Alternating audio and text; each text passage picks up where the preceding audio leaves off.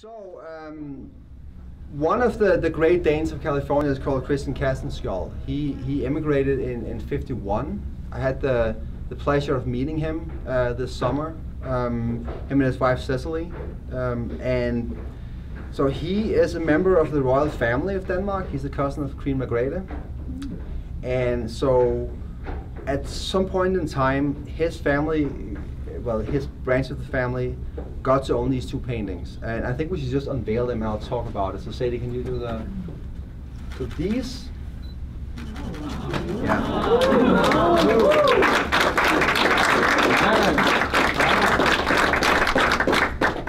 So I'm just going to read on what's, because this is one of those things where I can't freewheel. I'm just going to read the sign to you guys, okay? These paintings are a gift to the museum by Christian Castenskiold, a cousin to Queen Margrethe, and the only member of the Danish royal family to emigrate to the United States.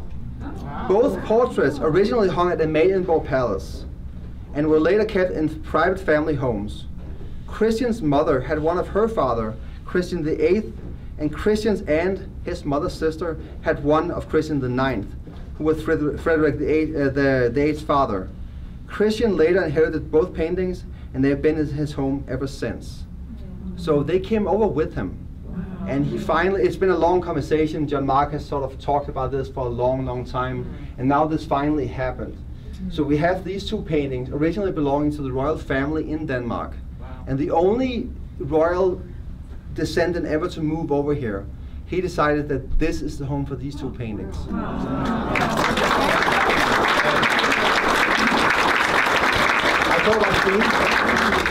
So originally, we were going to have a problem with the Queen. Because, as you might know, we don't always promote this, but our protector is Queen Margrethe II of Denmark. So initially, she actually wanted these paintings back, because they are part of the royal family. Angela had been in contact later. The latest conversation we had with Christian about this was, he had called her, and she assured him that it was okay, that they found a home with us. So these are changed by the Queen.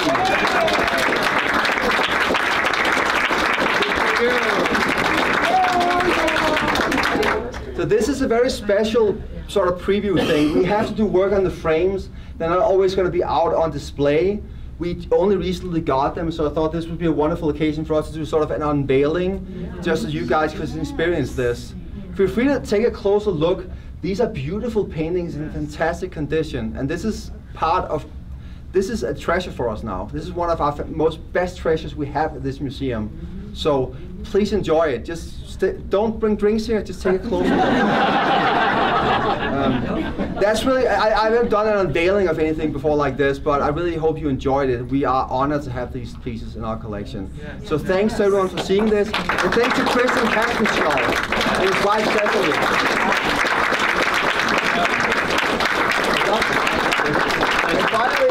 Finally, I want to acknowledge, thank you, Tove. So Dennis Anderson, those of you who have been to the board meeting, you heard about Dennis. He's the one who owns the Genealogy Center, and he's agreed to donate the Genealogy Center to us. Dennis also has a vested interest in the arts, and he was the one who helped us ship these paintings from California to here. So also thank you so much to Dennis for doing that. You know, yes. We always rely on generosity about that.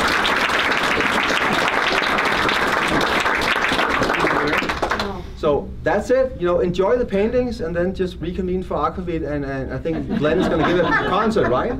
Glenn, is he here? You're gonna start. What year were the paintings done again? One of them was done in 1868, and the other one in 1909.